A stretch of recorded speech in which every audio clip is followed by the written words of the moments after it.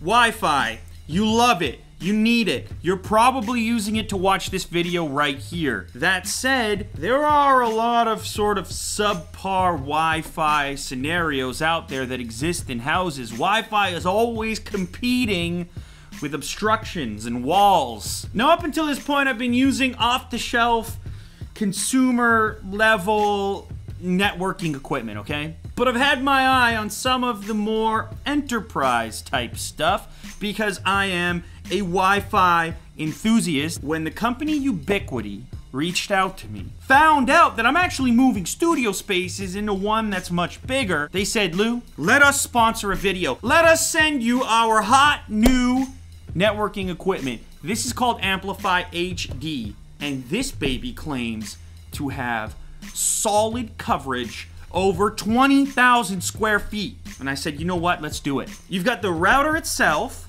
with a touch screen. I mean, they've even got the speed test on the box. They know who they're speaking to. And then you've got these two mesh units. Now, these you're gonna place in various locations, and these 3 units will then speak together. Here is a diagram of just what I'm talking about. You can see the router unit is in the center of the house here, and those mesh points are on the fringes, creating a blanket, like a warm blanket on a cold day. I'm so hot right now. You can still wire into this guy. You can set it up, I like this part, via Bluetooth and an iOS device or an Android device. So, whoo! Look at that unboxing experience.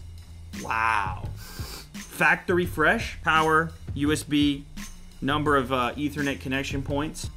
These here are the mesh points. Look at that. Oh, so it's got the power built straight into it. That's foolproof. Jack could set this up. Jack has a hard time tying his shoes. I usually recommend Velcro. Oh my, that's a...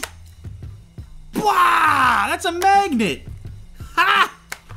So a cable to go from your modem to the router. There's also a power brick here. So the first thing you're gonna notice when you plug this in is this display lights up. And the next step is to launch the application. It finds the router. So we're now connected. Little glowing light along bottom. All right, so now I have the router plugged into the modem, and I've got the mesh points distributed as well. So it is time, of course, for the critical testing. Let's let the testing do the talking. You can see the reception of each of the mesh points.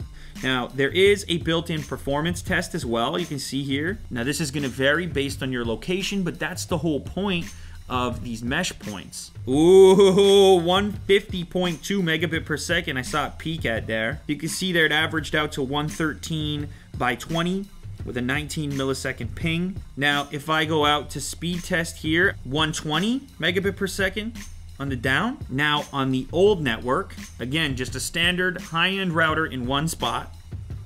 And that's it. I mean, look, I don't even need to say anything. I mean, the results speak for themselves, right? You're paying for a bigger pipe, so you might as well invest in the networking equipment that supports it. This is really something that I wish existed a long time ago. Every so often, a company reaches out to me and says, hey, please check out our new thing. And then every so often, there's something you really wish had existed when you were a kid. All right, so you got to check these guys out.